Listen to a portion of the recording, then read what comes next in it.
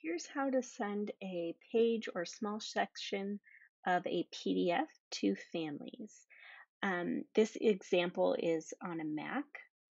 What I do when you go to open the document, instead of opening it in a reader like Adobe Reader, I right click on mine and I select Open with Preview.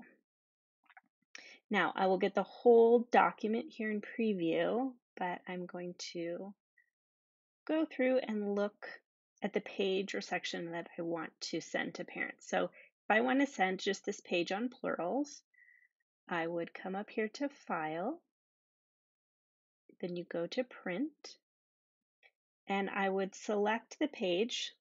It said page 6. There, that's just the one page that I would like to send to a family.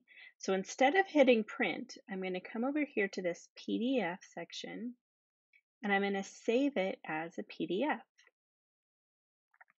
Now I want to retitle it. I'm going to title it Plurals in that folder and just hit save. There, now I can close the entire PDF and I will have the section, just the page on plurals all by itself.